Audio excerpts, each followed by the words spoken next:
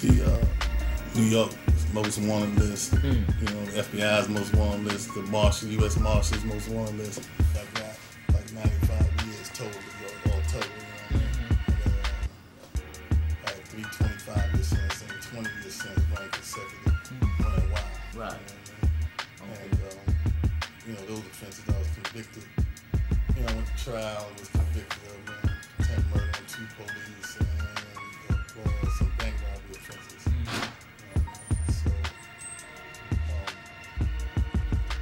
I said I went to trial and all that. And, you know, I mean, it took me 15 years to like get some shit ran concurrently, you know, get some shit thrown out.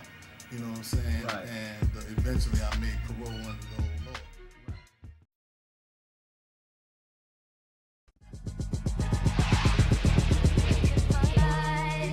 This is Dave Dash, the chairman of the board of Children's Flavor Link DVD. Get money, I'm gonna get it for you. Life is Dash. Because Big's like different. Big's is quiet, man, but honestly, he's not that quiet. But he's always observing everything that goes on. He has really good ideas. All the platinum came from Biggs. He's the one that got the platinum. The iceberg came from Biggs. All that 4.6 is? Yeah, 4.6. All that, Biggs was the first one on the block with a 4 point. Let me tell you, Biggs came up on the block with a 4.6 and a platinum Rolex and hurt both of us. Me and Jay was in the heart like, oh man, because you know we always had a friendly competition, you know, against each other. So you know he can't have something I ain't having, so that meant I had to spend 35 grand on a fucking watch. You know what I'm saying? I didn't even want the 4.6. That was on him, but Biggs came up with a lot of that new shit. See, a lot of cats don't know that. That was all Biggs. Glad you let fellas know. Chris now, all that. Biggs was the first to drink the Chris. He's the one that brought it. Like Jay was like our ambassador. Right. And I ain't gonna say Biggs came with everything, but collectively, all our ideas, we talked to Jay. Jay put it in the rhyme. Boom, put that on the press. You know what I'm saying? Yeah. That's how it went down. We just talked about all the fly shit we was doing. I'd be sick of being asked the same questions because, of course, I'm not trying to sound like a bitch ass nigga and be really like, all right, I don't like this, I don't like that, I don't like this, fuck that. Like, that's not me. You know what I'm saying? So if I'm on the radio, I'll be like, everything's good. You know what I'm saying? Because I just, you know, where I'm from, it's not really cool to be doing that shit. Yeah, you're right.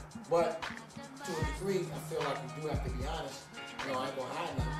I think what was done was fucked up, you know? How do you feel about the state of hip-hop now that the South seems like they taking over? Beautiful. It's evolution. It's whatever, man. How you feel about the state of Rockefeller right now? Me? I wish it could be what it was, but what unfortunately... Is it now? I don't hear about what it was. What is it now? It's a fucking joke. It's not right. It's not right. So, that's it. You know what I'm saying? How you feel about the state of Rockefeller right now, like how it is? Because when it was y'all, I think it was strong. I think it's strong. I think niggas is whack. Right. Like Kanye's hot. Yeah. You know what I'm saying? But ain't nobody really else. I don't even know who on rock. Like Petey probably gonna drop something on rock. But other than that, like Hov gotta come out. Yeah. Because niggas ain't doing really no live numbers. You saying like niggas? It ain't even numbers, because it ain't about numbers on the streets, you know. Right. Niggas on the street don't give a fuck how much you sell. Niggas on the street like, yo, that shit hot. So you still cool with both of the old heads from Rockefeller? Love them both. Okay. Why wouldn't I? All right. Just want to clear that up because you know how some people say people taking sides and all this I'm other a shit. man. That's right. You know what I mean? I don't go from pillar to post. All right. You know what I'm saying? All right. I don't do that. And I never choose between my friends. I had got the XXL and shit like, and they got everybody down there that's down with Jay, like, you know what I'm saying, or whatever. And I ain't see y'all the only 2 cats. I ain't down with Jay. Okay, so you all ain't down with Jay. No. Okay, so like. That's my old head still. Right, I know, yeah. I don't want a record deal. You don't want no record deal. You want your own shit. My own shit. Right, okay. Alright, so like, what's your relationship with Dame and like, cause I see him in your video. I mean, your Dame DVD like my, and shit. Dame like my love you. Yeah. Flat out. Like fuck the music, fuck rap. I love you, like, you know what I'm saying. I know worst come worst, anything, give me anything I want, like, you know what I'm saying. Right. That's the realest nigga like I met in the game. Yeah, I got my own label popping off, State Property Records. Me, official first artist off my own label. I got the heat off label. You know what I mean?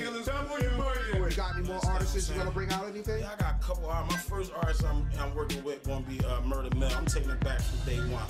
Hey, what's up? So you and Bean still all right? Hey, like, or I mean, I ain't spoke to him in a while. Like, well, from the last time y'all was all right though. Yeah. Okay. So y'all just don't converse like that. Yeah, like I need my own shit. Like Yeah, you just doing you. So you don't already got your whole team of niggas or whatever. What y'all gonna do? And y'all getting ready to go in. we sneaking. We preparing now, like for war right now. We already got shit brewing, got shit done. Like we just need that whole thing. How many cats you got on the team? It's like 7. Well, stay proper, all y'all group or what? Yeah, I mean, like, when I went to jail, everybody really, like, parted and did their separate thing, because that's what they had to do. There wasn't no guarantee that I was going to get out of jail.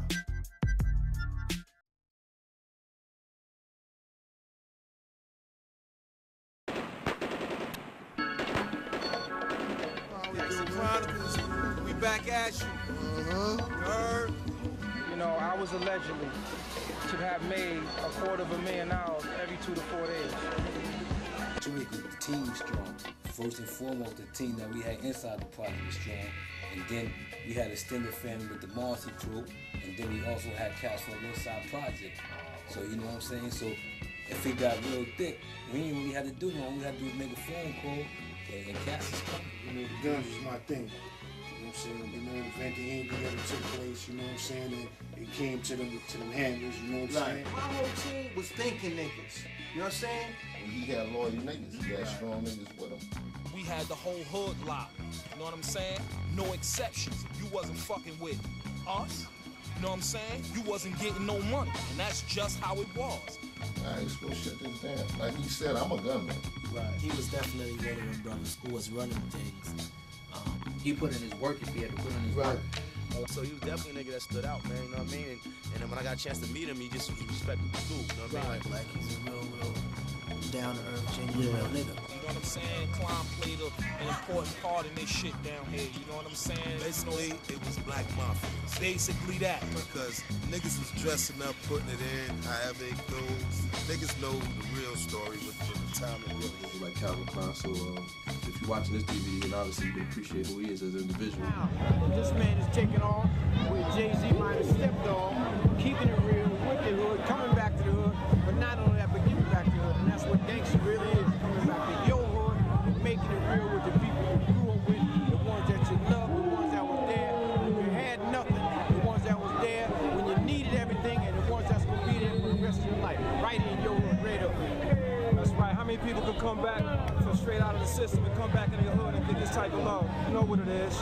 Real niggas, real things, you know, real things. You can't leave the NBA and come back to your hood like this here. And if he could leave where he was and come back to his hood, you know that means one thing, that he was real when he left his hood. And that's what's up. That's what's up, man. Calvin Klein of Brooklyn Dawn, out Red Hook. Tomorrow, Old Timers Day.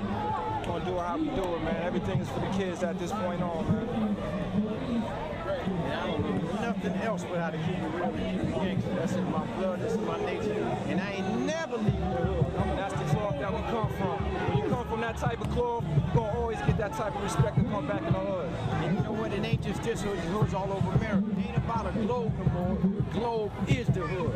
And that's why hip hop is what it is, and that's why keeping it real is what it is, and that's why it's gonna take old times from the old school of guys like Calvin Klein from the new school to come back and drop the jewels on the youngsters that they need to understand to not get caught up in the system and get caught up in the matrix. I done did the time for you already though, so it's real talk. You ain't gotta do no time, just follow the story. That's what it's all about. This is where my mom bought her brand new baby. This apartment right here, apartment 13A, 135 Richard Street, apartment 13A. When I was like 5 years old, my pops had wound up just having a gun in the house for the safety of the family and stuff like that. And he was in the hallway, we was playing. And it was like me, my brother, and a friend of mine. It's like actually my friend that I'm talking about that lived in this apartment, that's my mom. And we wound up playing in the hallways, and then when we was playing in the hallways, I kind of got tired of playing. So something told me when I went in the crib to go in my mom's room, and you know I was jumping up on the bed, playing on the bed. Then something told me to go under the bed. So when I went under the bed, like in between the mattress, fell for something, and I felt the gun. So I was like, oh shit! Now mind you, I'm 5 years old. I go right here, like when they standing right there, I go look, I got a toy. So I open up this celery right here. And I press a shot down the hallway. So when they was going, no, I just bust another shot. So then it grazed my boy's leg, went in and out of his leg, and then it hit my brother. And it hit my brother, like, my brother got like 25 stitches in his leg right now, you know what I'm saying? Like, you know, he was in the hospital, he was fucked up. Yeah. I looked at him and saw both of them fall. And I was like, oh shit, you know what I'm saying? So I ran and went in the incinerator and took the gun and I threw it in the incinerator, and then I ran into the apartment over here, you know what I'm saying? Like, you know. I was about like 21 when I came out, you know, from doing a bid. I was up in Elmira and I was in Coxsackie. You know, just, you know, I mean, you know how it goes, doing my time and then come home, and then now after being away, you got to come out here to try to make things happen. It just so happened that when I came home in that time, it was the era of the crack game. You know what I'm saying? So, you know, from that point on, I gotta go through a visual of seeing how the community and how the hood then changed up and try to form into that system. So once I did that, and someone got my little formula down, then I just said, you know, I gotta do what I gotta do, you know what I'm saying? Take my stance on the hood, you know? Around the time when you was doing your thing in the project, you know what I'm saying?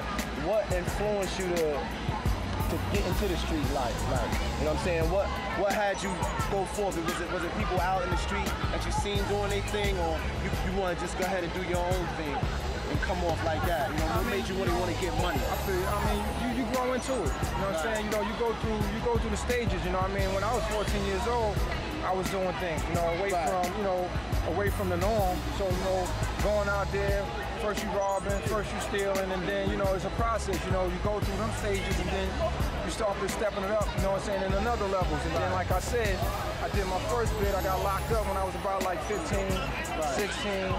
Caught my bid, went upstate when I was 17 and a half, going on 18. And I came home when I was 21, you know what I mean? Like I said, I went to Elmira, I went to Coxsackie, I went upstate in 84, and I came home in actually in 86. So, you know, once I came home, I saw how things had actually changed. You know, dudes that was my age when I was like 17, 18 years old, they doing their thing. So, you know, I mean, like I said, I just fell back in the step, I guess. You know? So during the time that you started, you know what I mean, we doing my homework, you know what I mean, like, they said you got with a cat named Sha Rule, you know what I'm saying? Yeah. You want to elaborate on how you got with him and what influence he had on you in your street life? For half my projects, half of Red Hook got locked up, like 82, 83, you know what I'm saying? And mostly everybody went upstate, 83, 84, and a lot of cats came home around 86. Right before that, we were stick-up kids.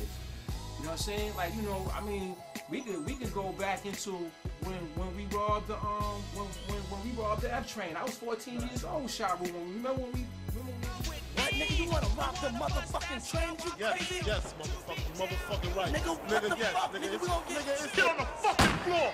Get on the motherfucking floor. Give me all your motherfucking Don't money. move. Y'all robbed the whole train? Robbed the train, walked through the train, snatching jewelry, everything. Just to take part was everything. We didn't care. Shawu ran up on him and just started beating him up. You know what I'm saying? Like, yo, part of the game you think this is. My motherfucking people told you to stick up, it's a motherfucking stick up. Don't get it fucked up. All y'all motherfuckers, get up out of all that. Whatever you got in your pockets, put it in this motherfucking bag. You know? And trust me, after that, we went from car to car. You know what I'm saying? After that, then we pretty much kind of like, you know, we did good that night. Yeah. You know what I'm saying? That was a good night. You know what I'm saying? That was around the time when he made the transition. I still stuck with the gun game thing. You know, the guns was my thing. You know what I'm saying? But little boy, he made the transition to the, you know, yeah, to the next level. You know what I'm saying? And he was doing his thing. Yeah, people was doing their thing, you know what I'm saying? It wasn't my thing, you know what I'm saying? And I mean, you know, it wasn't for me to jump into that when that drug thing wasn't my scene. But you know what I'm saying? When he made, no doubt, I had his back. You know, when he made the transition, you know what I'm saying? It was still, the love was there. You know what I'm saying? We still was tight as ever. You know, it's just that, you know, the drug thing wasn't my scene. Right. So shit, my crew is half the projects. You know what I'm saying? You know, my crew is like, you know, half the people that was out here that was doing what they was doing. You know, you had separate people, you know, and at the same time they was doing their thing and they held it down. You know, but at the end of the day, you know, you got to have somebody as one person to try to form an alliance with each other, and some people didn't really understand that. So now you got to put your foot on some of their necks in order for them to understand that, yo, I'm not trying to. You from my hood, so I'm not trying to go to war with you or nothing like that. But if I have to, because you won't pay attention to what's happening, you know, then I got to do what I got to do. Because for the most part, this is our hood. I don't want nobody that don't live out here coming out here, you know what I'm saying, you know, doing what they doing. You know, bad enough, we destroying our people, but I don't want nobody else coming out here to do it. Right. Okay. So the story was he had a plan like, yo, you know, I got this dude, man, we get some paper. Nigga called a meeting in the hood, you know what I mean? Right. Now, half of these niggas in the hood got to come to this meeting. If they don't come to this meeting, we're going to shut them niggas down. Right. That's how the attitude we had. All right, I'm with you, fam. This is what you want to do. Because it's already, I didn't mean to cut you off, it's already existing crew in the project. It's already existing in the project already. Right. So he's like, damn, what's going on in this hood? You understand what I'm saying? Damn, we can do this too. So he always, anybody that's getting money, he got to get money too. Yeah. You know what I'm saying? He didn't table through. You know what I'm saying? It's like, damn, all right. Then call a little meeting, gather up a couple of dudes. You know what I mean? What you see, part of this right here. Right. You understand what I'm saying? So what it was, the idea worked. Well, he had loyal niggas. He had strong niggas with him. All right, let's go shut this down. Like he said, I'm a gunman. Right. You understand? I like beating niggas up all day. That's my job. That's what I do. Okay. You know what I mean, as far as me hand in hand and all that shit and doing that, I mean, that's not me. Right. You just had a part to play and you played it. That's right. You know what I mean? So that's what basically how I seen it got into it. Oh, okay. So how the other niggas take to that, you know what I'm saying? Y'all doing that. I mean, they ain't have no choice. They ain't have no choice. Oh, okay. No choice. So it wasn't even no war or nothing, no shit like that. It was wars. Okay. You know what I'm saying? You know what I mean? They told me one time, gather 15 dudes, 20 dudes. All right, I got about 20, 30 dudes. All right, just snatch everybody's shit up, and what you got, you keep that. I paid the little niggas here. You gonna go just every block and just, just take shit. Yeah. You know what I mean? Mr. Klein said, that niggas is dead. You know what I mean? That's how we running. You know what I mean? Niggas like, what? I held a meeting with all those who I knew would stick up niggas, those who I knew was thorough enough to go at other niggas, whether what group or what crew they was in, it didn't matter. You know, the consequences to them, they didn't give a fuck. But at the end of the day, I told them to throw it all for me. Yo, I said, rob everybody, the whole projects, shut the whole projects down. Everybody, nobody is exempt from this robbery right now. Rob the whole hood and tell them I did it. Tell them I sent it. And from that point on, all the dudes that was in position, I was getting phone calls by like, yo, what's going on? Something happened? Yeah, something happened. Hell yeah, you goddamn right something happened. Right. You know, we got people that don't live in this project trying to get work and trying to make it happen and trying to like do their thing out here. That ain't a good look, homie. You know what I'm saying? You know, this is not, whoever's going to school, you need to stay in school, you need to go to school, you need to do your thing. You know what I'm saying? Because if this is not for you, you know what I mean? I'm either die or I'm going to jail. You know what I'm saying? That was my whole theory of everything. How did you get with Danny? You know what I'm saying? How did you meet him? And how did y'all, you know, click up like, you know what I'm saying? Well, a long time ago, you know, when you go from one hood to the next and you're trying to form your name for yourself, you know, you hear different people's names. So I'm hearing Danny's names back in the days, you know, and then that's unfortunate on his part that he wound up getting locked up and he had to do like a little bit over 5 years or whatever. So for us to not see each other, that was like the cause because he wound up going to do his bid and I wound up going to do my bid. Because when I came home, you know, he was trying to come through Red Hook, you know what I'm saying, you know, put his mark down, you know what I'm saying, lay his fingers down on the hood because he was doing his thing elsewhere, doing other things. When I bumped into Danny, I had just came back to Red Hook because I was hustling in Coney Island. And I had just came back to Red Hook and started doing my thing out in Red Hook. And I had gotten to a little altercation. And when I got into the altercation, I had stabbed the person up. I had blood all over my clothes. And then when I came around the corner, after the little altercation, Danny, Supreme, and Shamel was coming around the corner as well. So when they saw me, You know, they pulled out their hammers and everything like, yo, you know what I'm saying? Yo, what's going on, Klein? What's up, what's up, what's up? I said, nah, yo. You know, that's when I was going hand to hand then, you know what I'm saying? And I was like, yo, this fucking crackhead just tried to beat me for 5 jumps, man. I ain't going for that shit. Crazy. You know what I'm saying? So, like, I was zoned out. I was mad as a motherfucker. Nigga tried to beat me for 5, you know what I'm saying? So, you know, that was just like my quick, immediate reaction, you know what I'm saying? It's like when a nigga tried to beat me for him, I pulled out a knife and just started stabbing him up. And Danny was like, yo, man, I like this nigga, you know what I'm saying? Like, Danny told me, like, yo, go upstairs, change your clothes, come back downstairs, throw all your shit in the incinerator. I was like, yo, I'm on parole, homie. I'm on a run. I'm out of here, you know what I'm saying? Like, that type of shit, you know what I'm saying? So, you know, I wound up coming downstairs, hollering at the homie for a minute. Yeah. And the shit he said, man, made me stay, you know what I'm saying? Like, you know, if my P.O. catch me, he just gonna catch me, whatever. It is what it is, you know?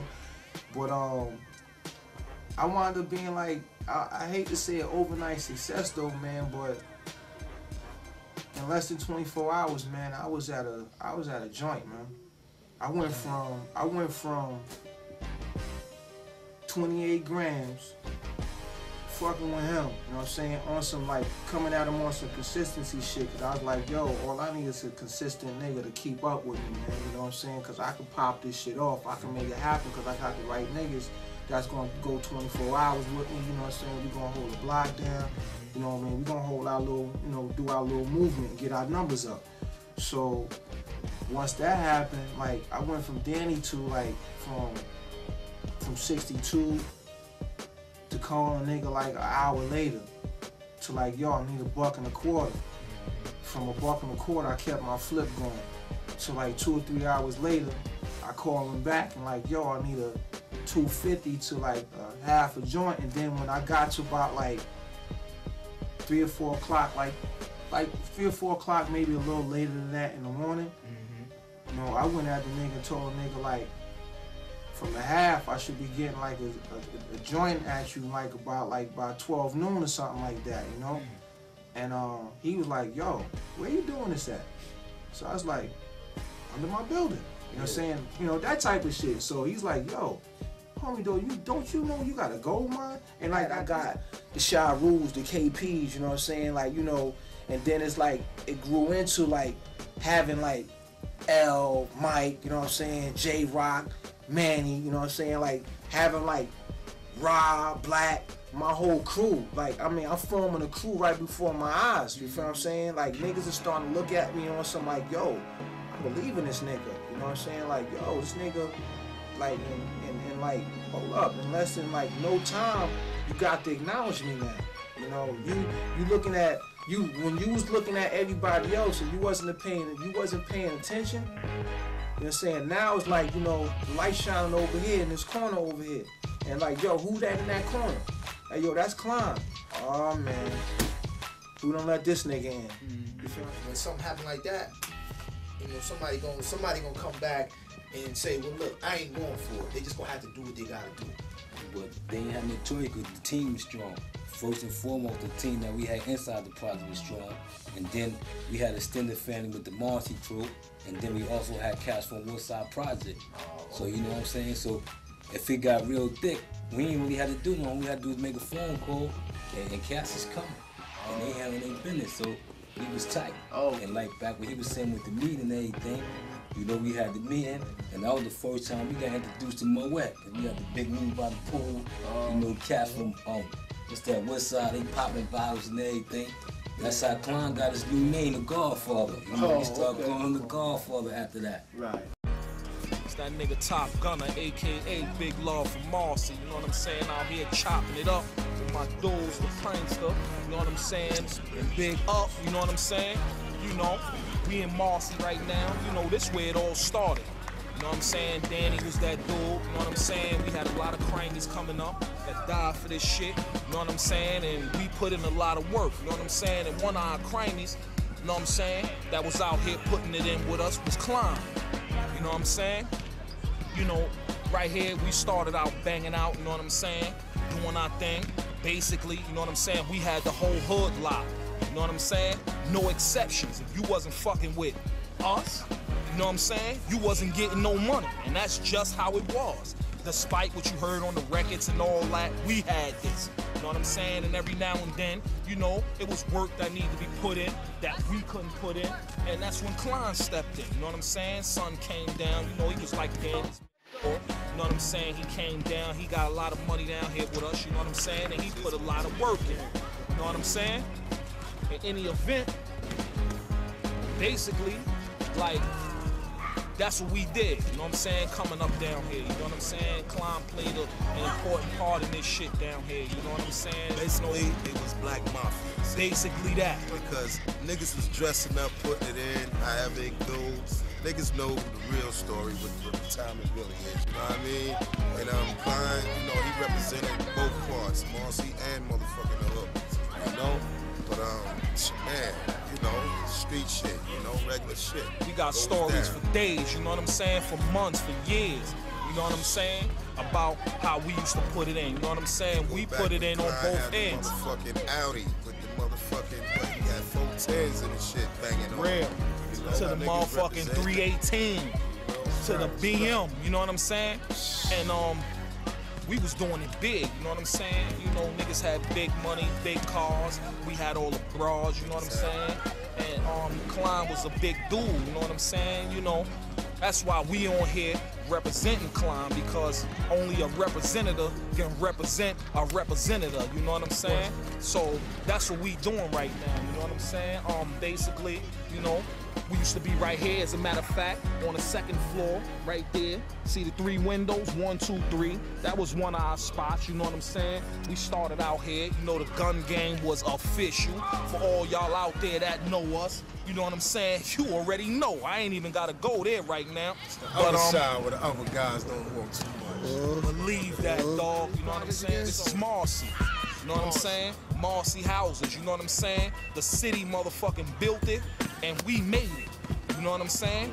To what it is today. Just like I said, despite what you heard on the records before, you know, whatever, you know, we the dudes that put it in, you know what I'm saying? And Calvin Klein played a big part in this, you know what I'm saying? You know, respect to the G all day, you know what I'm saying? You know, it's nothing but love for son down here, you know what I'm saying? You know, niggas still got love, you know what I mean? And we still out here, still doing it, you know what I'm saying? The same thing. There's a lot of things that change, but we ain't changed, you know what I mean? The players is gonna always remain the same. Believe that, you know what I'm saying? Matter of fact, let's walk, you know, a little bit. So we can show you, you know what I'm saying, a few spots where we was down here putting it in, you know what I'm saying?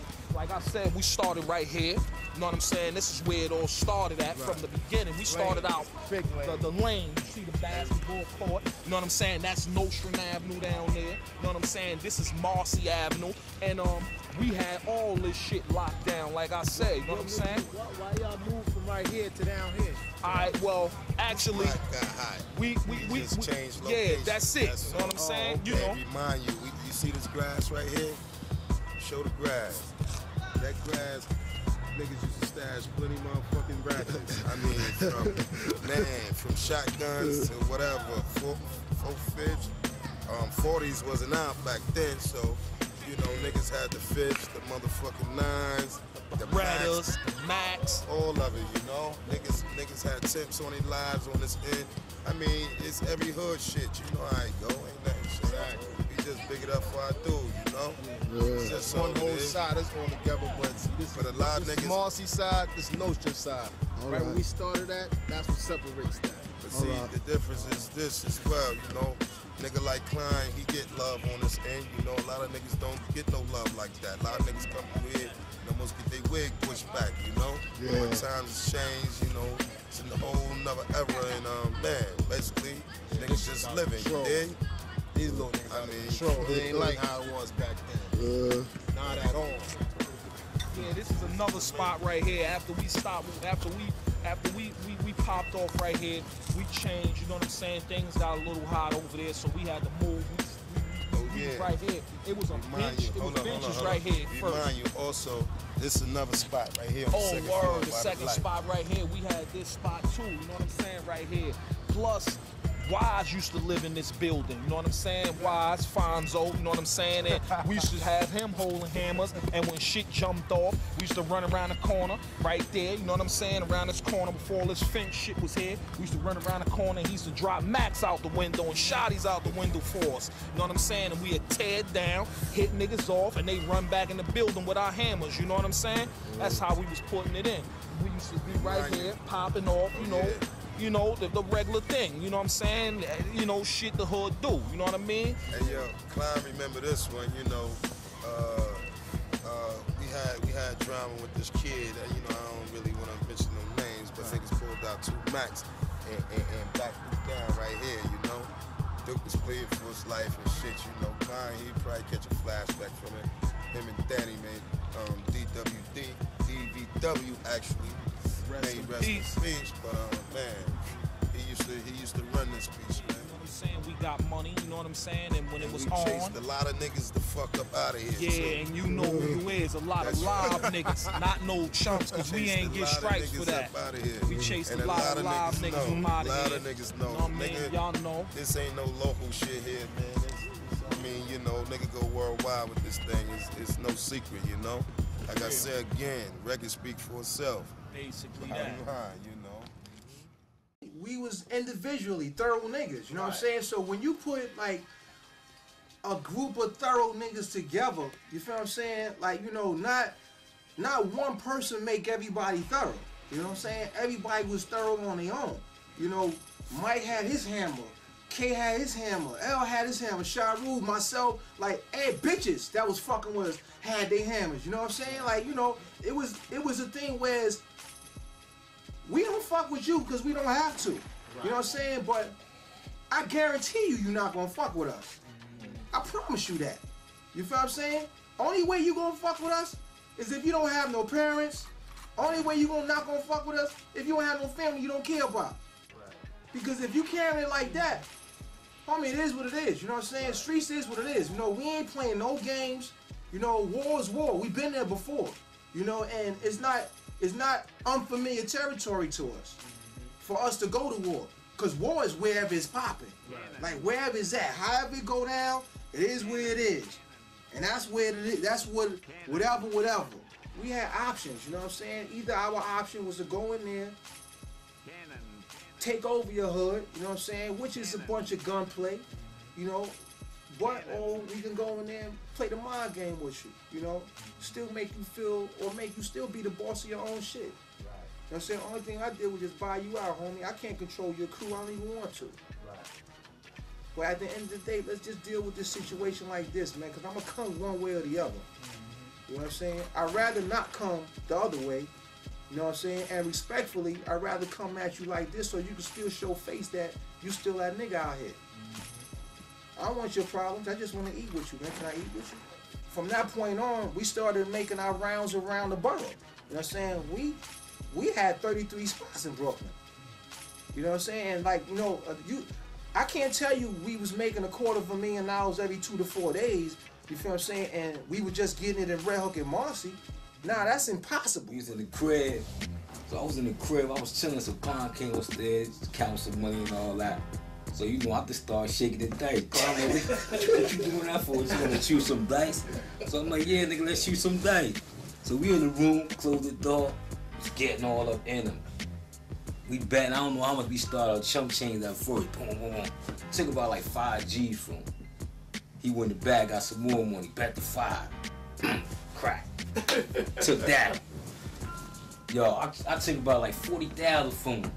God bless his dad. For more money, right? Man, he came upstairs. He was like, yo, go get me some more money. He was like, I just gave you all this money. He was like, yo, go get me some more money. Man, he ran out.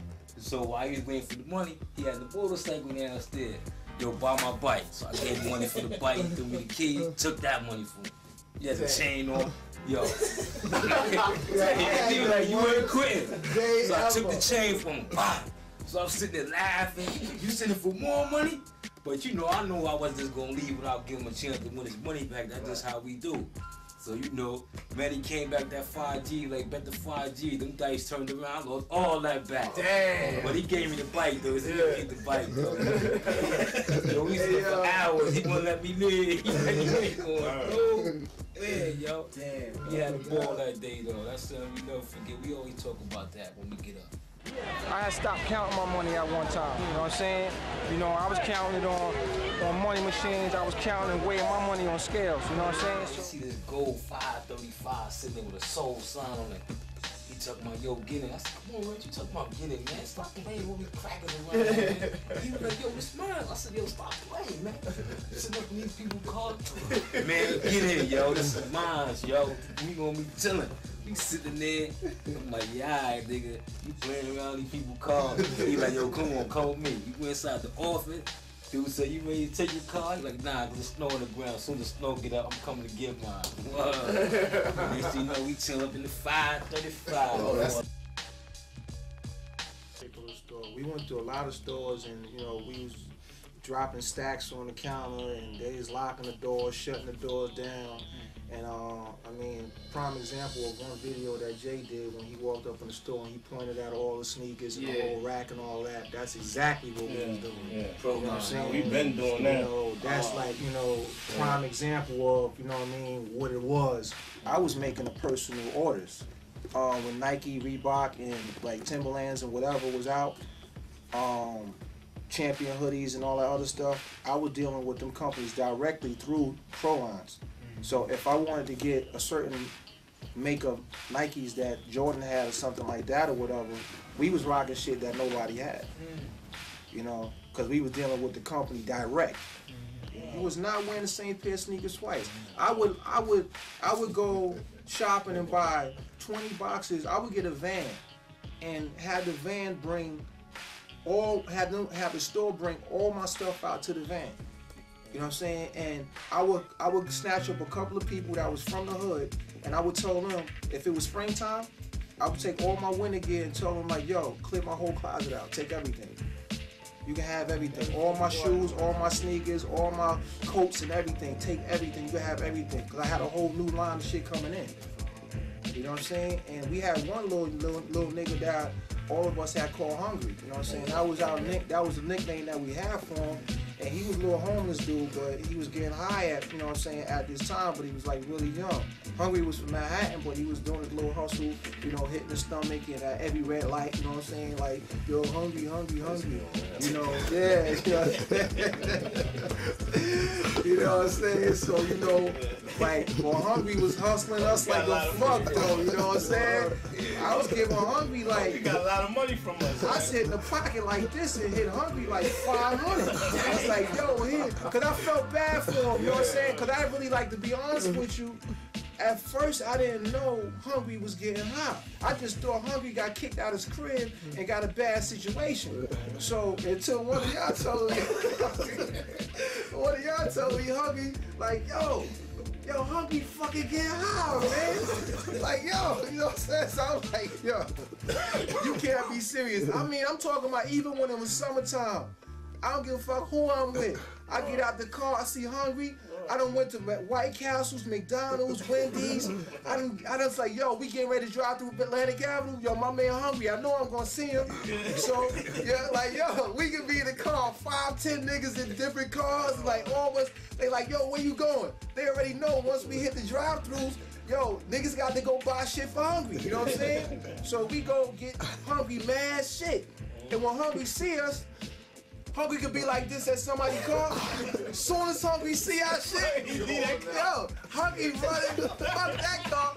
Hungry running to one of our cars. He running to us, fuck that shit. And yo, you know what's crazy?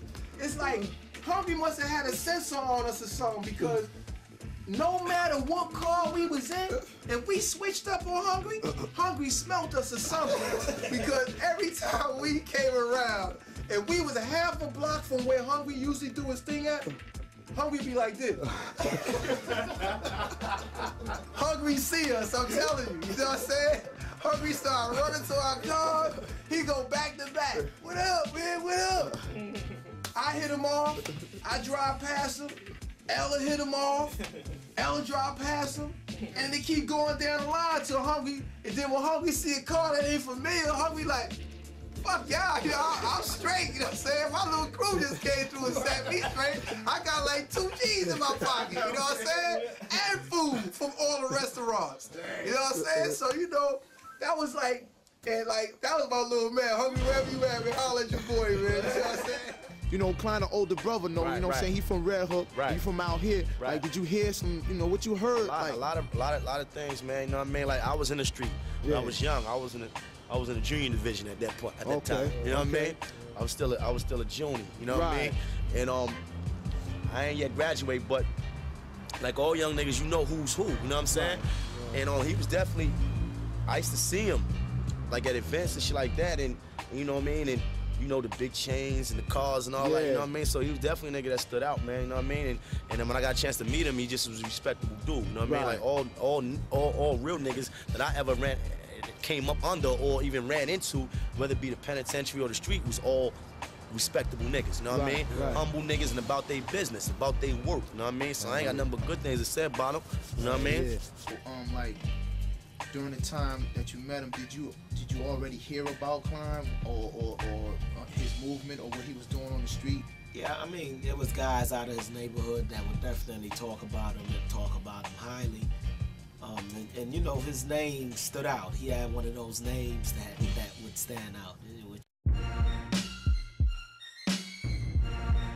Just was in my era, you know what I'm saying? I grew up with him, you know what I'm saying? You know, at one point that was my man, you know what I'm saying? Right now, you know, he wrestling right now too, you know what I'm saying? But, you know, unfortunately, you know, but right now, he wound up doing his thing. Actually, Just was like one of the main parties that paved the way, really, you know what I'm saying? Because when the crack era came in like '84, most of all the dudes that come from his cloth, all of us got locked up. You know what I'm saying? It was like damn near a sweep for the most part, where like so many of us got locked up that grew up with him.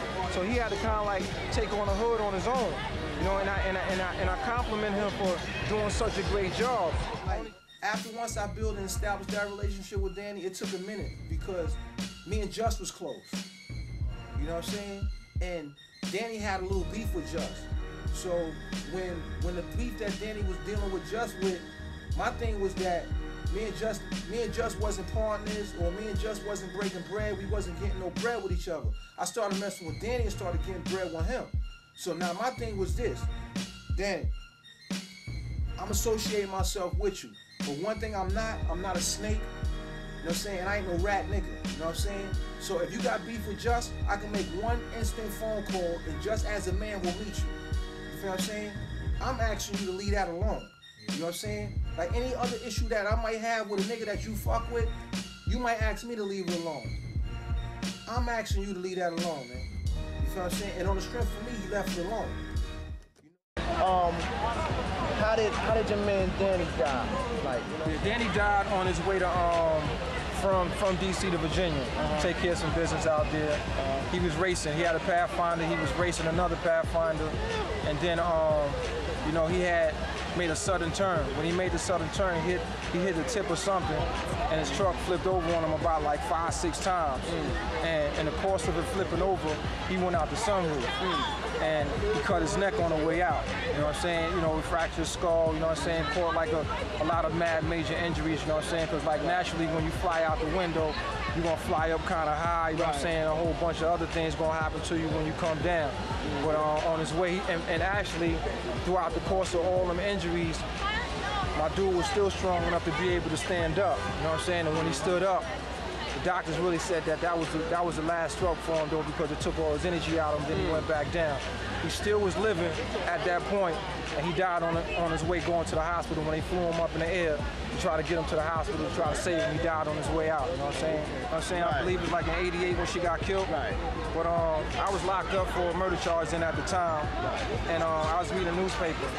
And while reading the newspaper, I saw the whole scene being played out in the newspaper on what happened to this girl and her son.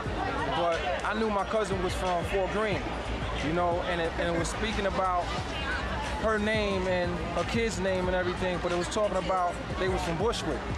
But what had happened was she was babysitting somebody's crib in Bushwick, and her boyfriend came over to the crib, and she told him that she was gonna go visit the kid's father, to take the kid to go visit the father in jail. I'll leave the father's name anonymous, but most people, everybody know who homie is, you know what I'm saying? But at the end of the day, homie got mad, he was jealous, and he went into like a jealous rage. He went and started stabbing the baby up. So naturally, the mother's gonna go and help and assist her kid. So he turned around and started stabbing her up, you know what I'm saying? And after that, he left, came back with a bucket of gasoline and set them both on fire and killed them, you know? So, you know, I mean, unfortunately, homie in jail, you know what I'm saying? Fortunately, he should have been taken out on the streets, you know what I mean, and dealt the right way, but, you know what I'm saying, you know, some niggas slip through the cracks sometimes, you know what I'm saying? Where you was at, like, when the first time you met Klein, you came in town and y'all had a chance to talk or whatever? We was in C-74 together, and I think we was in 2 Up or something like that, but you know, we was all adolescents. I remember Klein being from Red Hook, and me being from Flatbush. So, you know, most of the time when you're in those situations, Brooklyn niggas stay together, same Brooklyn, and you know, Queens and Manhattan and Bronx. So, you know, it was obvious that, you know, us as Brooklyn niggas, especially niggas who was running shit at the time, that we, you know, that we clicked. Right. And, you know, I remember Klein being a brother who was, he was sharp. You know, at that time, it wasn't how sharp you was mentally, it was how sharp you was physically, how sharp you was in just your physical ability to handle yourself in those situations. So he was definitely one of them brothers who was running things in C-74 as an adolescent. Right. I had a murder case, 2 counts of murder, 5 counts of possession of weapons. That was the initial charge. And then I got hit with a robbery charge, you know what I'm saying, a bogus robbery charge.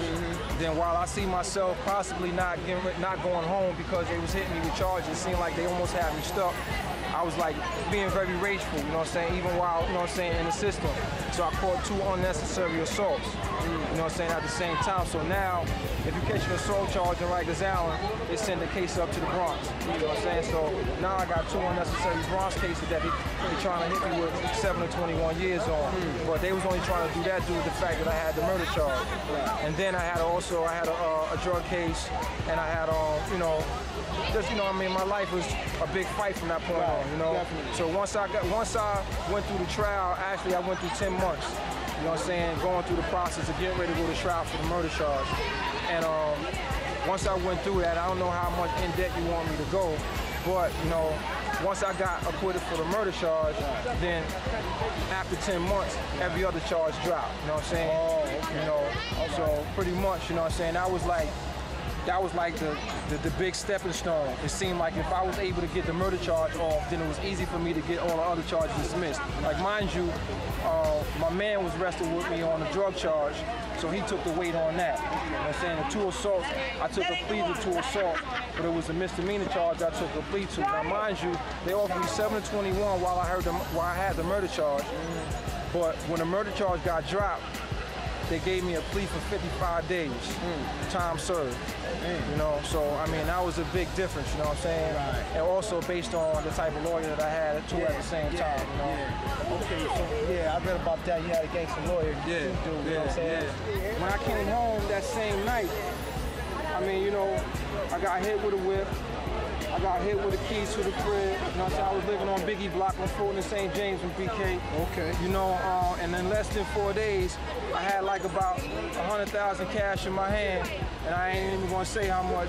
You know what I'm saying? You know what I mean? You know, the other thing was, you know what I'm saying, how much all that was. But I had enough to be able to win back, to get back in the game and win. You know what I'm saying? You know, niggas know how it is, man. They know how I do it, man. I had many areas, many locations, and although I was moving with the wrong product, I knew how to take care of my team, and I knew how to take care of my people. The thing is that the kid from New London, we had a little altercation with him and everything, and I can really say this though because I caught the charge, I caught the case and everything else for it. Homie snitched on us, and part of the team got busted in a hotel for 2 keys. You know, me and KP, I believe, we got out. You know, and the other guys that was on the team, they wound up taking the case and they got locked up and all that, and they took their time. I saw the dude again at a party. Unfortunately, I was dancing with homie's girl. And in the course of me dancing with his girl, he intervened, obviously. Later on, I guess, the next time I saw him, long story short, homie act like he had something on him. I bought homie the business, had a 4/5, shot homie in his dick, you know what I'm saying? After that, you know what I'm saying, I got caught for another charge, and then that Connecticut shit popped up on me with shooting homie. Fortunately enough, the case wound up, I was supposed to got extradited, and through the course of the extradition, they didn't come and get me. They let the extradition like ride out. And when they did that, I just got a letter stating that the case was dismissed, it was dropped, and I was just barred from the state of Connecticut for 5 years. Well, unfortunately, the height of my life was the saddest time of my life. You know, because one, Danny wasn't there.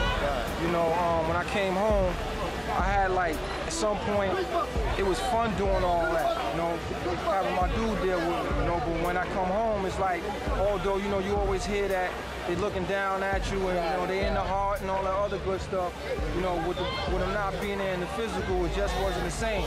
So when I came home, all I did was just try to like step my game up and just try to make certain things happen a certain way so I could be able to take care of certain people, you know, and then after that, it was like, wow, I mean, I stayed home 18 months once I got acquitted for the murder charge, you know what I'm saying? 18 months, almost a year. And I had more than I ever had. Christmas is crazy. I mean, my last Christmas was 1990, and with all my family and friends, you know what I mean? You know, unfortunately, nobody knew that was going to be the last one. But the last one was a good one, you know what I'm saying? You know, everybody came out, we enjoyed ourselves, we had a good time. I went crazy with it because nobody really knew, as far as like a lot of the guys that was on the team knew that I had went to like both of my top cats and told them that I was tired, you know what I'm saying? I was ready to get up out the game. I felt like I had enough money to hold me down and start the businesses and do the things that I really wanted to do. So I was really trying to step away. And you know, my way of giving back to my team and my family, I spent about $250,000, you know what I'm saying, for 1990 Christmas alone, you know what I'm saying? So, you know, that was just like, and that was nothing, you know what I'm saying? Like, you know, I give my family, I give my friends cake all the time, you know what I'm saying? But, you know, that was just something whereas I was just like, you know, yo, you know what? I'm tired, you know what I mean? It's over with, it ain't the same no more, you know what I'm saying? No matter why I keep pushing something that, you know, it's not gonna come back, you know what I'm saying? I'm never gonna find a partner like Danny again. I don't want another partner if it's not Danny. So let me take what I got and let me bow out, you know what I'm saying? Great. I was locked up for the whole 90s. Okay. You know, pretty much like, you know, 90, I got locked up 91, February 12, 1991. Okay. And I didn't come home until 2004. Right. You know, so I missed everything that, you know, everybody had. But when did you first meet Calvin Klein? Like, how did you first meet him? Actually, I heard of Klein before I actually met him. You know, we actually didn't meet till I was incarcerated. We was in MCC together, I think, in must have been about '94. Yeah, that was my first actually opportunity when him and I actually acknowledged, you know, who either one of us was. You know, I'm sure he knew who I was, and you know who he was, but that was actually the first time we met when he was in jail. Okay, so with you having the magazine and everything, what inspired you to do the article on Calvin Klein that you did? Because you had a nice little piece up in there about him. I read it. Like I said, I knew who he was prior to getting incarcerated. And the concept of the magazine actually came 4 or 5 years after that. But him and I stayed in contact throughout the whole time we was incarcerated. You know, we actually never did time in the same facility. MCC is like when you first get arrested, it's the federal building downtown in Manhattan, and that's pretty much where you go, all depending on what borough you're from. And in fact, back then, that was the only building that the feds had in New York City, which was MCC. Now they have MDC and MCC. But anyhow, when you first get arrested, that's where all of the people who get arrested, you end up at. Right. So him and I, like I said, met in '94, and the existence of the magazine didn't actually come into play till '99. Okay. So from that time to that time, we just stayed in contact with each other. And when the concept of the magazine came, Obviously, he was the type of individual that portrayed in Don Diva, and we hit it off, and he's always been a well-spoken kind of dude, so I knew he could share some insight with the reader. So he was one of our earlier stories, as a matter of fact. Like, we had maybe issue 25 now, and I think the story on Calvin was in issue 8. So actually, he did the story while he was still incarcerated, as well as I. So yeah. Okay. How long have you known Klein? I've known Klein since I was 17, and I met Klein because I used to run with his brother Savior. That was like my older brother. Right. And they never really did what they was doing together, but they all, they looked out for each other like that. Right. So I met him through his older brother, but we've been cool since I know. That's my man. So I did his bid with him.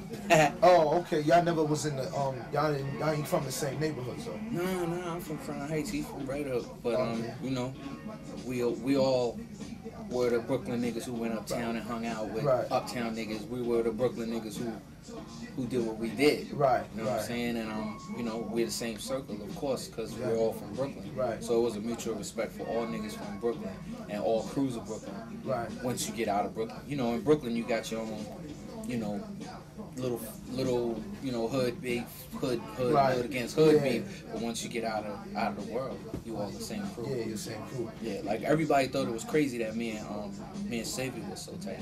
Oh, because he's from Red Hook and I'm from Crown Heights. Yeah. Like, I'm cool with Demencio and Lou and Jesus and all these niggas, and then I'm at the same time I'm cool with Klein and Red.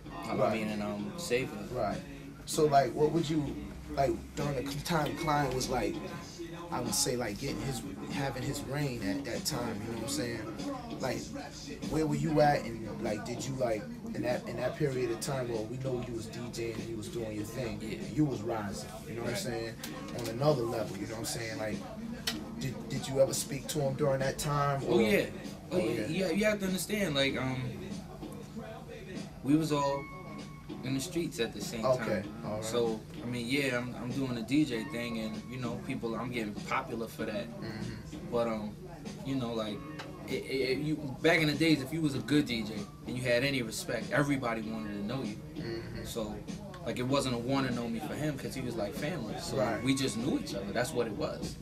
And it almost felt like he was my little brother because I was with his big brother. Right. You know what I'm saying? So he's only months older than me. Okay. You know what I'm saying? We came up we almost the same age, and we from the same era. Right. So we was always cool with each other. Okay.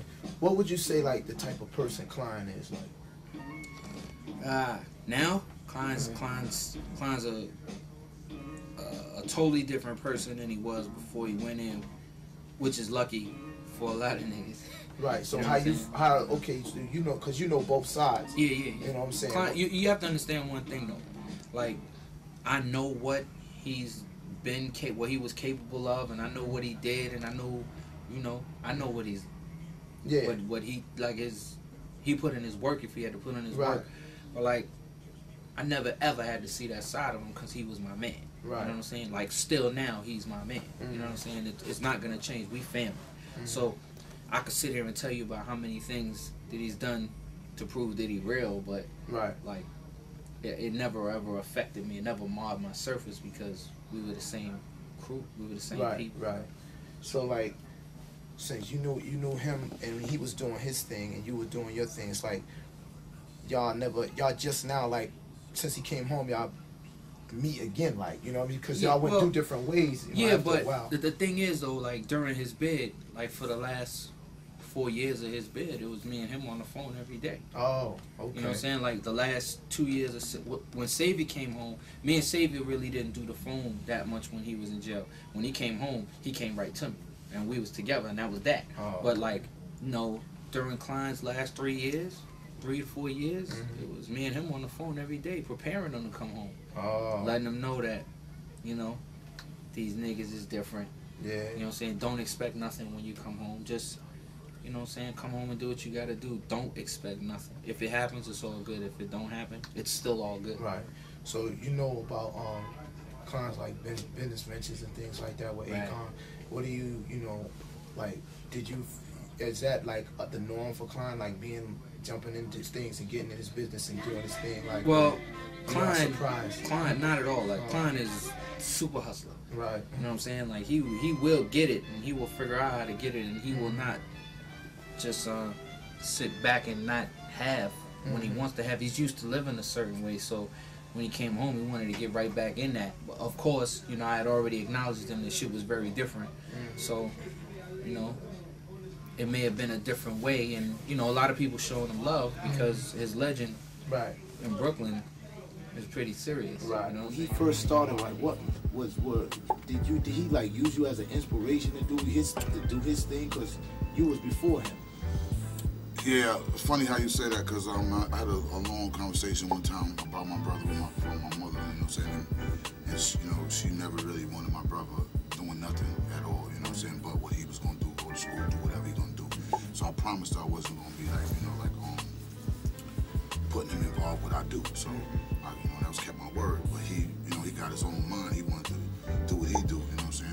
I mean, I'm not going to say too much about a lot of things, but, you know, some things everybody know that you will know already. That's what you can get from me. But, you know, he wanted to do what he do. And I, you know. Okay. So, like, when he came up and he did what he did, like, you know, he reclaimed his hood back. Like, he took his project back. Did that, like, impress you, or you was like, damn, you know, is this nigga bugging or whatever? You know, you found out that he had his crew and he was doing his thing. He shot up there so fast with him, messing with Danny and the whole nine. You know what I'm saying? Like, what was your reaction to that? Like, when his name started ringing, because you know his name was ringing bells, still ring bells, though. You know what I'm saying? Yeah, like in some ways, I kind of like I felt good that, you know what I'm saying, that he was being, you know, recognized for what he do. But in the same sense as if because that's my brother. That's not like a person. Like, I know a lot of niggas, yo, that's my brother. You know what I'm saying? And that's not really your brother. That's not your blood. You know, this is my blood. So when you look at your blood and they talking that, you know what comes with the territory. And I didn't want him to be involved with all that shit anyway. And it was just too stupid to me, you know what I'm saying, to sit down and break bread with him and feel like we don't have a future together or whatever. But it was just, you know, I know. The question is, no, I wasn't feeling good about it at first. You know what I'm saying? As it went on, and I noticed that he was trying to make a difference, you know what I'm saying, more so than just being an ass like everybody, like other niggas I know, you know what I'm saying, because I've been in the game a long time, you know, different things. I'm not just into one thing, so I just move around a lot. So, you know, just to see things going on like that, I just was paranoid. You know, I didn't know what was going to happen, so I just took it for what it was, you know. Yeah, because it definitely blew up, like, you know what I'm talking about, like, and, you know, during the time, like, I know he was doing his thing, and then he took a fall, and he went to penitentiary, like, when he came, you know, did you stay in touch with him a lot during the time of being in penitentiary, and what advice did you give him, like, when he was coming home? Because one thing Clark said he used to talk to him for, like, 4 years, like, you know what I'm saying? He was, like, telling him, like, yo, the caliber of cats out here ain't like it was before. You can't, you know, did you, like, coach him? He was my co-defendant, you know what I'm saying? Okay. We all went the way together. Me, him, and my other co-defendant. Okay. God bless the dead, you know what I'm saying? Cream, you know what I'm saying? You know what I'm saying? Much love to him, you know what I'm saying? He didn't want to listen to what I was telling him. Like I said, when we got locked up, and we went our separate ways, because we all, you know what I'm saying, and when you get in the feds, they don't sit y'all together. You don't have the luxury of just eating with each other, staying with each other, but you'll run into each other. And you might stay with them for 6 months, you might stay with them for a year, you might not stay with them at all. So I was unfortunate I couldn't get with him because he was over there getting in trouble. I was over there trying to get out of trouble because I had a family, trying to get back out to my kids. And he was, you know, he was doing what he do. He just had to, you know, to carry that torch, you know what I'm saying, because my torch was burning. You know what I'm saying? He realized my torch was burning, and I wasn't fired up no more, and I was talking like going back home and just, you know, being with my kids and being with this, you know, this knucklehead, you know what I'm saying? But, you know what I'm saying? And then I definitely didn't, you know, coincide for what the game started. You know, the game recognized game, and I didn't recognize game no more, and I just wanted to get out of the game. And he didn't want to, you know, like give up the game, you know what I'm saying? So I had to try to give him some advice about how to move. So when I talked to him on the phone a few times, he told me, like, yo, his dreams is to come out, to get with the music. Him and Khan's gonna do their thing. Jay, you you know, it was a thing with Jay, and you know what I'm saying, because I was doing my thing with the clubs and all this stuff, and the hit Jay and my brother gonna do their thing. I just was like, yo, I'm just gonna fall back and just, you know what I'm saying, I'm going, you know, I ain't got to do nothing no more. I can just watch how Jay gonna, you know, bring him back, you know, to where he need to be, you know what I'm saying? But I understand Jay, you know, what he do, and he do what he do. That's how it go. You know what I'm saying? Everybody got to step up their game. And, you know, Jay stepped his game up, Calvin stepping his game up, so, you know, they'll meet each other. You know, people meet each other at levels they get in, you know? You know, you get in where you fit in. Right, definitely. So, like speaking about the music shit, like, when he came home, like, and he got with Khan, and you see him blossom now, like, you know, we doing a documentary on him.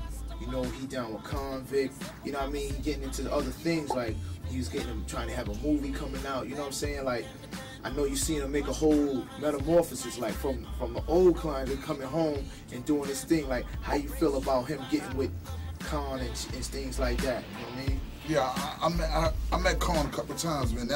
He's a good dude. I mean, funny thing you said that. I really, when he was talking about it, I just was hearing it, but I didn't see nothing. So I didn't really see the guys, you know, I didn't really see Khan, I didn't see them, so I didn't really, because he was down south, and I was in New York, and I really wasn't back and forth like that, doing what I'm doing. So when, you know, Thanksgiving came around, you know, we all went out there, the whole family went out to down south to my mother's house, and Khan was out there, you know what I'm saying? And Khan, him and my brother and me, Khan always went out, and then I really noticed that what he was saying was he was really, you know, not just, see, this game is you got a lot of niggas that's a part of the movement and are the movement. You know what I'm saying? I wanted to know, was he a part of the movement? You know what I'm saying? And when I got with him and Khan, and I realized how Khan was really trooping with him, and one nigga wasn't. You know what I'm saying? And, you know, and that's basically what it was. And he just, you know, he did his thing. He's doing his thing. I'm kind of like, kind of proud of that. You know, at least that's blissful. You know what I'm saying? Right. We not niggas that's a thing of the past.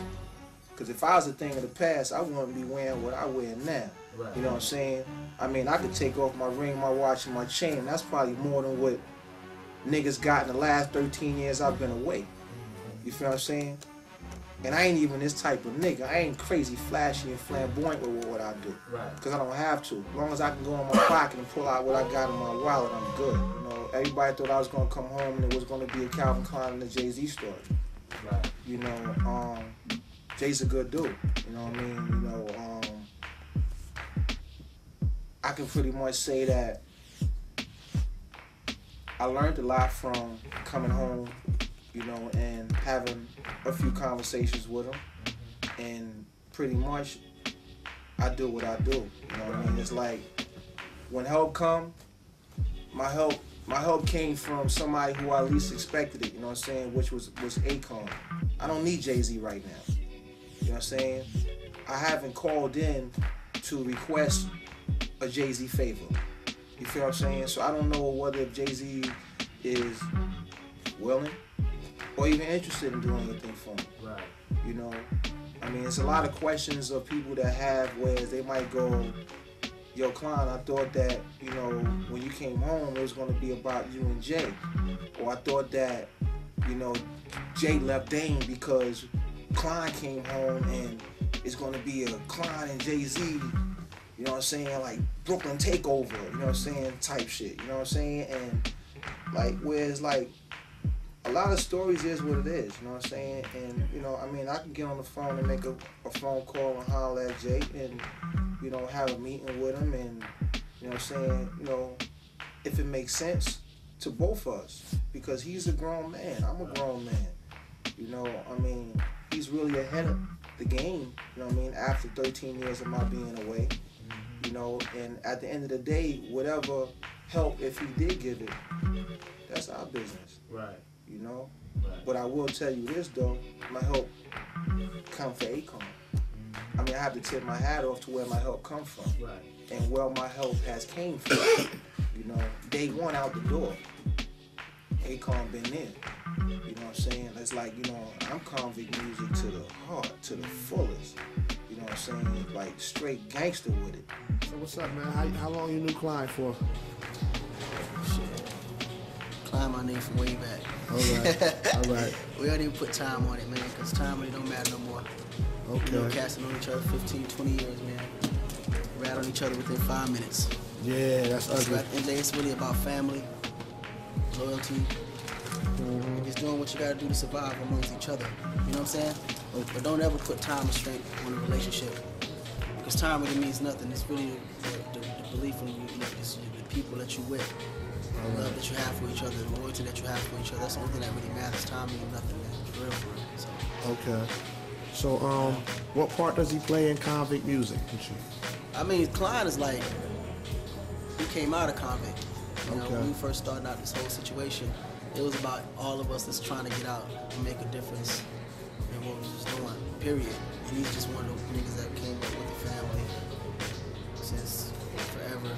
Was a pioneer, held this whole thing down, came back out to try to recover it, but more of a positive level. So he was definitely the spokesperson of Convict music and what we trying to do. He is Convict music as far as I'm concerned. You know what I'm saying? He represented to the fullest as it can be. I just represent him on a talent level, pretty much. He's the OG of Convict music. Okay. You know what I'm saying? All right.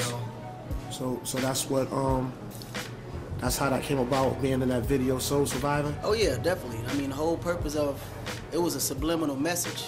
You know what I mean? I survived my whole thing in a whole different way. Like when I really put that record out, that was supposed to be my first single off the second album. You know, Jeezy just happened to be one of the brothers that happened to ride through this whole situation. I wanted to make C happen, and he asked for a record at the time, so I felt like I would never give him nothing less than what I would give myself. Okay. You know what I'm saying? So I definitely sacrificed that record to help his career, and he could help me at the same time because he had the southern streets that I definitely thought I felt like I could use, that I needed. Yeah. So we definitely helped each other in that aspect. You know what I'm saying? At the same time, he was more like a brother to me too. Like he's a real down to earth, genuine, real nigga. You know what I'm saying? Like he's a real nigga for real. So you know, just the combination of it just naturally happened. But me having Klein on the driver's side was definitely a subliminal message on the fact that how we came to the whole situation and survived it.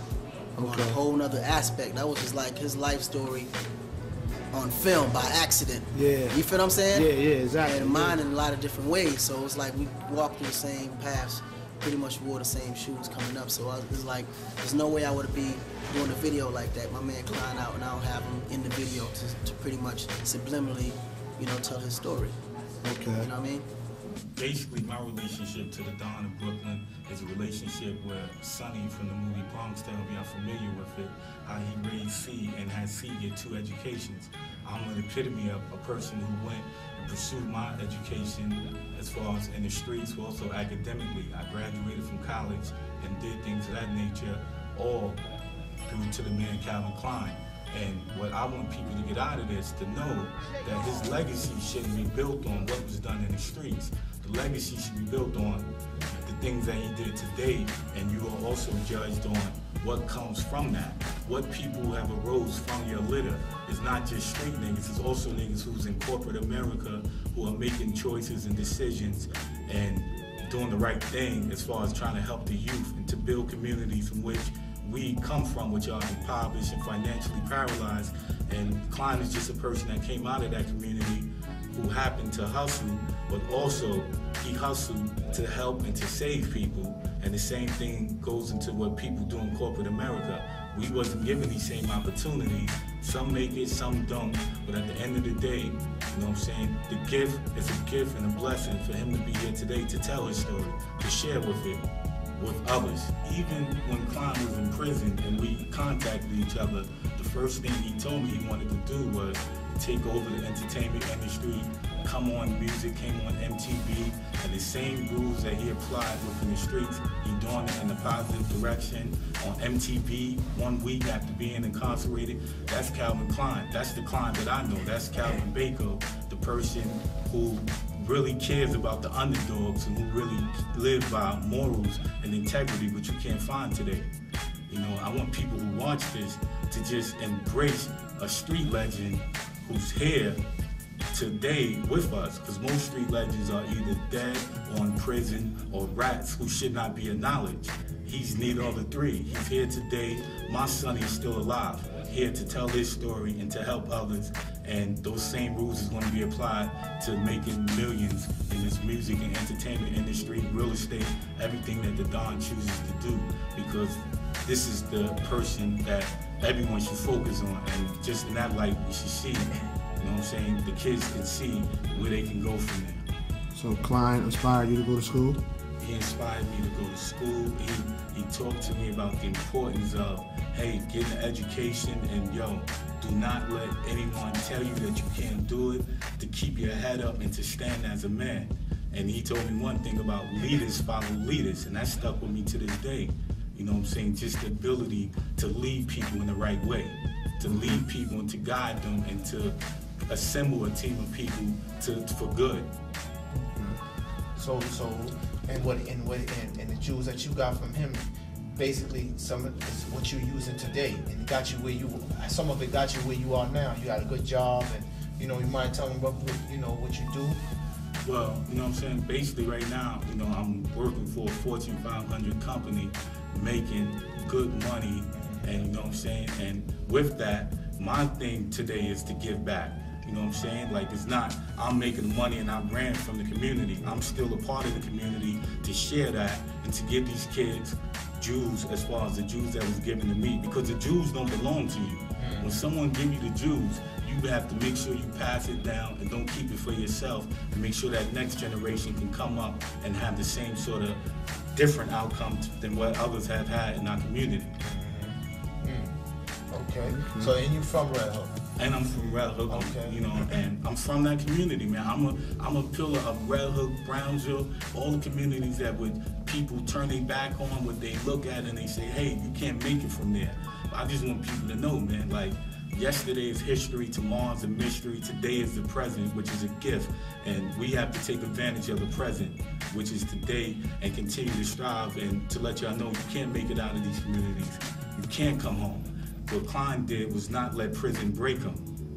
He came home and applied everything that he did in the streets and applied that today within corporate business, and he could run a Fortune 500 company with given that opportunity. I just want people who see this to know, like, you don't have to shy away from the Calvin Kleins of the world. Diamonds direct from manufacturing, from overseas. See, I just made that piece for Klein, Calvin Klein, Brooklyn Don. I'm just waiting for him to come and pick it up. I can't wait, for him to take a look at it. I know he's gonna love this right here. The details. Oh, so that's not the first one you made for him, is it? Because he was telling me he had a smaller one, but that don't look small. Yeah, that's looking real big right there. I had this right here, but I haven't made that. I don't do this kind of job like somebody else made. That was way before he met me. Oh, okay. So when he met me and I seen him wear this, I was like, nah, man, I can't. You can't be fucking with me if you're wearing this. I gotta make it. I gotta make it my shit right there. What a difference, my brother. job. What a difference. You see, this way, if anybody asks, like, I'm sure everybody's gonna ask. That's a Franco chain. That's a new round Cuban chain. That's been very popular right here. Alright. And yellow, it's a two-tone job. It's not easy to do that. You don't have one, this is white gold, yellow gold, white gold, and yellow gold. If you know about jewelry, you know it's not easy to make. So what is that, yellow diamonds? What is that? That's yellow diamonds right there. Yellow canaries. Oh, that's what that is? That's what that is. How many diamonds you got up in here? Over 2,000 diamonds set in here. The labor wasn't cheap. Man. It's very expensive. You got about a total of almost 40 carats in here. Damn. About 38 carats. Look at Klein right there. Of course, black diamonds. We work with the budget. There we go.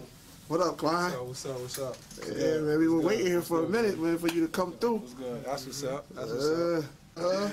That's what's up. What's good, man? What's good? What's good? Things good. The Frozen Man. You ready, man? Wow.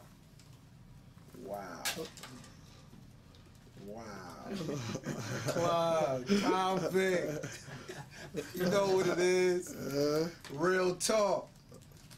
Talk to New York. Did you notice how he did the handcuffs for you on there? Yeah, I see it, man. I see it. It's a big look right here. It's a good look. I ain't crazy about jewelry though, man, but you gotta have a collection. Even if you're not crazy about it, you still gotta have a collection. oh, we ain't even gonna talk to you about this shit I'm getting made. You know what I'm saying? We ain't gonna talk to you about this shit. See, I came naked though, but don't get it twisted. It's in the safe. I got some other shit getting made right now. I forgot to give him his tip. I forgot to give him his tip. My bad. My bad. My bad. My bad.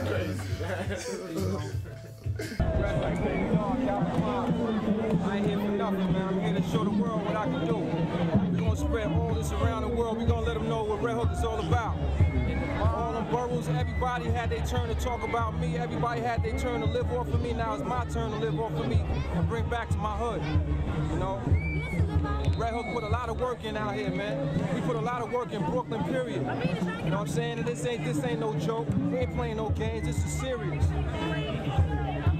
I just found out on the low that Carmelo Anthony played his first game out here. The first thing I told the youngster that told me that, you got to get me his number, because I got to tell Carmelo. I got to say, yo, Carmelo, come on, they need you back here, man. The NBA is great, kid, but they need you in this hood. They need to know that that greatness came from right here. And that's the problem. See, so many of us forget who the first person who gave us the ball. We keep remembering the last person handed to us was usually our college coach. We got to remember that first person in the hood. It could be a drug dealer, could have been a pimp, could have been a player, could have been a Mac man, could have been somebody playing the shot game. Whoever gave you that first ball, whoever gave you that first break, whoever gave you that first shot, you got to remember that.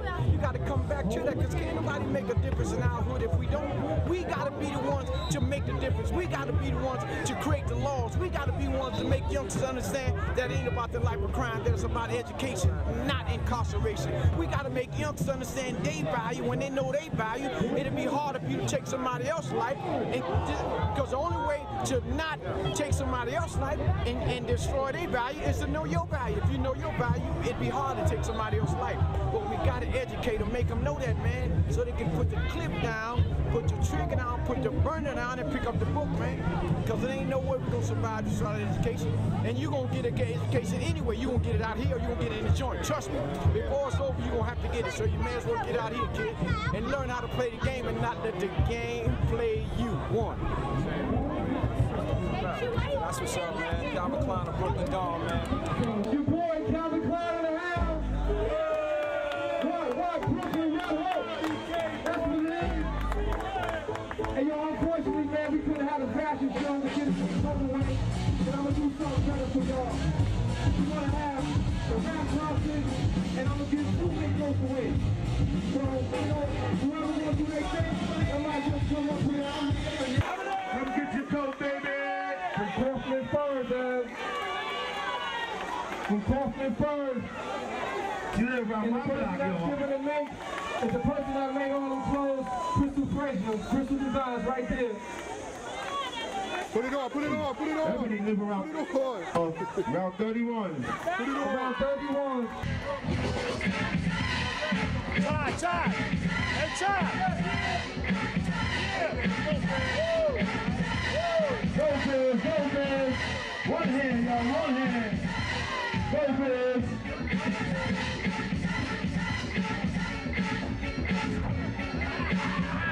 Yeah, baby. Do it, baby. There you go. Yeah.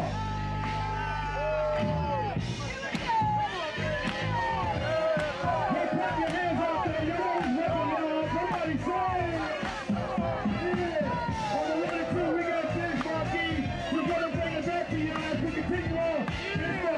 What you got for me?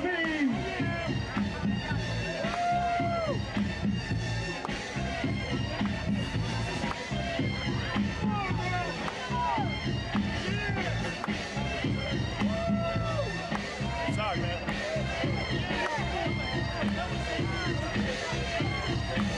Go,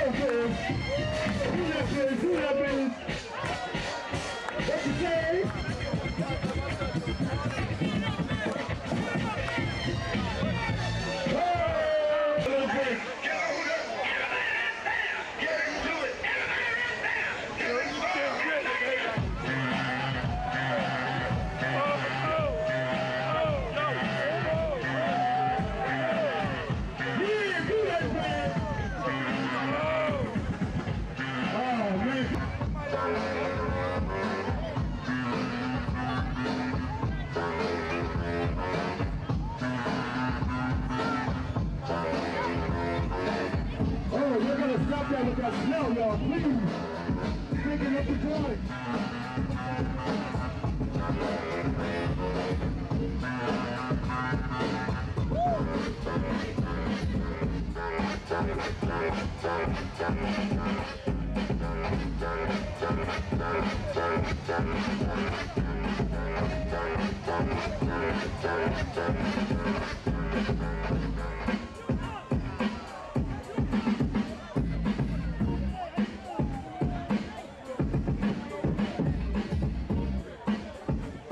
Y'all give a round of applause for the people that came out to entertain us, y'all.